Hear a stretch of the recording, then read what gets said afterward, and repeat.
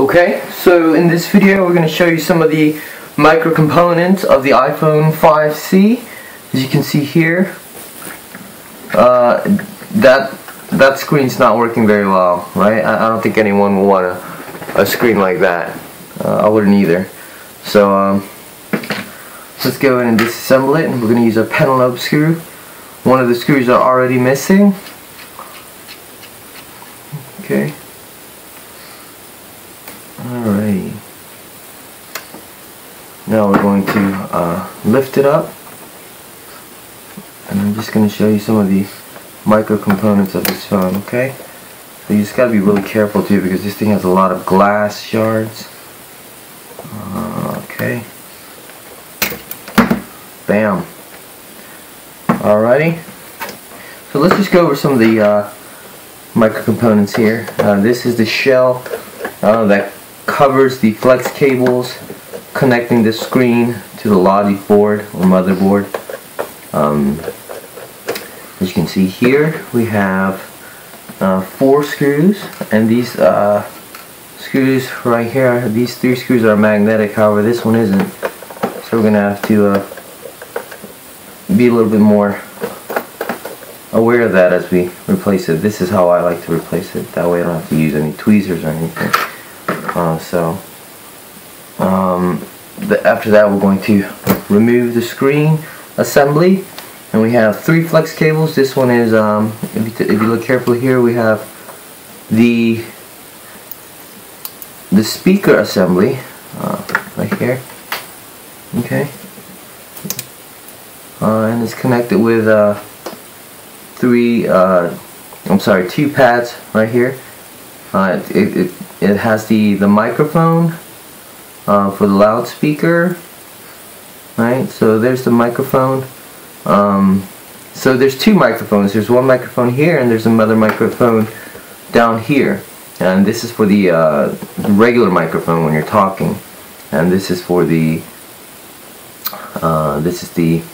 loudspeaker microphone when you have the phone on loudspeaker. It also has the front camera right here, the front camera, and also the proximity sensor right here. All 3 of those are connected with this one piece right here.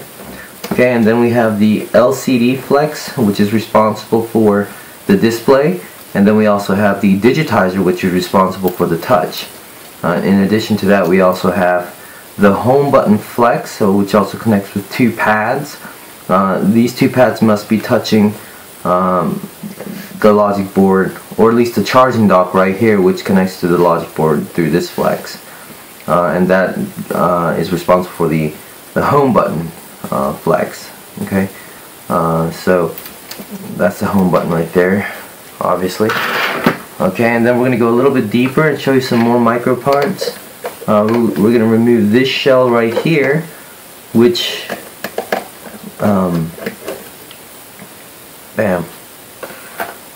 which covers the battery flex and also the charging dock flex. Okay, so we're going to remove the battery flex right here, and the battery comes off without too much effort. Sometimes there's a lot more adhesive, as you can see, so you might need to heat it, but then at the same time you somehow have to be careful enough not to overheat the motherboard.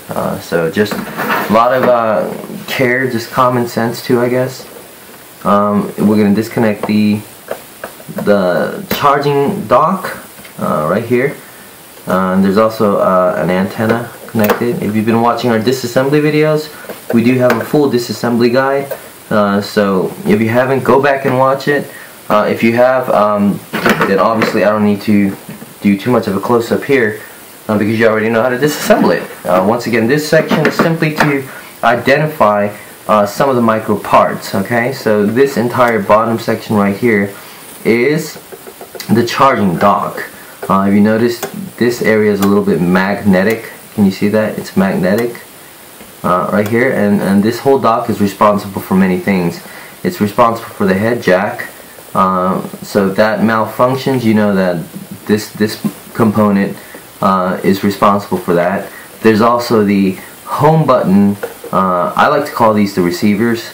There's different names, but this is what the home button flex cable two metal pads need to be touching in order to communicate. And as we'll learn later in our theory section, there are things called conductors and semiconductors. We'll explain why they're designed that way, and how these two prongs can communicate with the two metal pads of the home button, and respond to you pushing the home button as well. Okay, so that right here is the back camera, which is connected to this flex right here, as you can see. I'm going to remove that for you so you can see it. So if this ever goes wrong, we know that we need to replace, if the back camera stops working, then it could be an issue with the flex cable, and with the back camera it could be a bad connection. So just test all of those. Once again, that's the back camera. So if you get any issues with your iPhone, then you know that you probably need to change the back camera. And the worst case scenario is if these pads right here that receive the flex cables, if those ever get damaged, then you have to desolder them with either with a hot air gun, or you can use low melting point solder and cover the entire board. Other than here, you're going to need some helping hands with a magnifying glass, and you can actually remove and replace these pads right here as well. I haven't made a video myself. I've done it many times. I just haven't made a video of how to replace these pads, but I've seen a couple on YouTube and on other public videos that seem to get the point across. So I figured there's no real necessary point in me making one for myself when it's just going to be the exact same video. So I'm going to link the video as to in our micro soldering section of how to replace these as well. And once again, I'm letting you know ahead of time, they're not my personal videos. I did not make those videos, but I'm going to link them because I feel that they really do a good job getting the points across. Okay, here you also have the vibrator right here on this top left. All of these can be removed. Here, I'll go ahead and just completely, well, at least disassemble most of it for you while you have me. So there we go. That's the vibrator right here. The vibrator can be removed. Okay, you just gotta be careful with it. Okay, and it looks like it's also attached here on the top left as well. So if someone's phone's vibrator just stops working for whatever reason, and once again, assuming that there's nothing wrong with the software, then you know that's what needs to be replaced. Okay, and it looks like this thing as well is connected with two metal pads and two prongs on the vibrator, and this is an issue that can go wrong as well when the prongs are pushed down too hard, that they don't have enough strength or flexibility to connect to the metal pad, so you can just stretch them back out like this, and that's an issue that's very common as well. Okay, so the motherboard can also be removed. I'm trying to think what else. The power button is connected with a flex that connects to this pad right here. That is also, by the way, connected to the volume buttons on the side right here, and it also connects, by the way, to this key as well. So they all connect through this one flex to this one receiver. So that's what those components are. As we explained in another one of our videos, we have some integrated circuit chips here as well. They're all protected with these metal casings, as you can see. They can be pried off after you remove this screw. They can be pried off here as well. Some circuits or some chips are soldered on there, so you have to desolder them and remove them that way. This is the battery receiver, which is on there pretty much the same way as these pads are. I call it the battery receiver. That can also be desoldered and resoldered as well. They sell them on Amazon. So you just really need a battery to connect right here, and if you keep disconnecting and reconnecting your battery, there's a small chance that this area can actually become damaged. In fact, I think this one might be a little bit damaged. So that being said, that can be removed with solder, and we'll also link a video on our micro soldering section as well on how to replace that micro component. Okay, so basically, now that you know how to disassemble a phone, we really want to focus in on identifying what all of these parts are as you disassemble them. Okay, so now that you've made it to this section, whenever you disassemble the phone, don't just disassemble it. As you're removing certain parts, identify them. Ask yourself, what is that? What is this? What is this? What is that? Why am I removing this? You know, like as you can see here, this is the charging port. Okay, so why, you know, as you remove it, don't just be a vegetable and remove it. Ask yourself, what is it? Why am I removing it? Here's the loudspeaker, as you can see. Again, so don't be a vegetable and just look at it. Identify them now. Okay, don't just disassemble them, but identify them as you're disassembling it, and ask yourself, what is this piece as you remove it. So here's just a really brief, I know it's super brief, but super brief overview of some of the micro parts, micro components of the iPhone 5C. I hope I got all of it. Again, that's the head jack, that's the volume, the home button receiver prongs, that's the charging port, that's the loudspeaker. These are some integrated chips.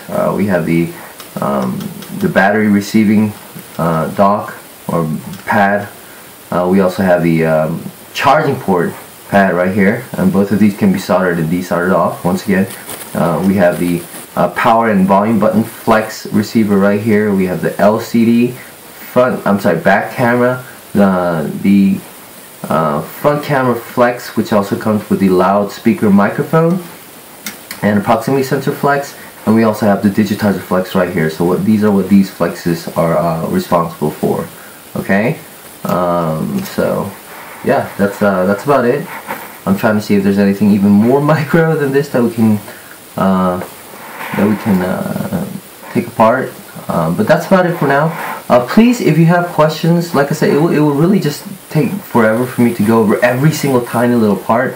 I'm going over the ones that are most frequently damaged and need repair. I really feel there's no need for me to go over each part that you're never going to be touching anyways. But nevertheless, if you have any questions, again, we have electrical engineers on our team, we have computer engineers on our team, we have technicians like myself who've been repairing these things for 7 years. Whatever questions you have, don't hesitate to ask them in our question section.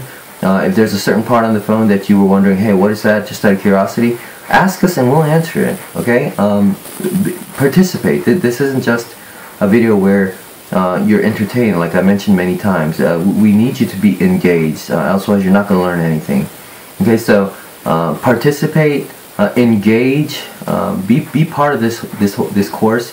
It's designed for you to learn. Okay, so if you have any questions, do not hesitate to ask, even if it's just simple curiosity, or if it's a more important, pertinent question that is going to help you in a certain repair. Don't hesitate to ask. Okay, any questions you have, please ask, and we're seriously, our whole team is here for you. We'll be more than happy to help. All right, thanks.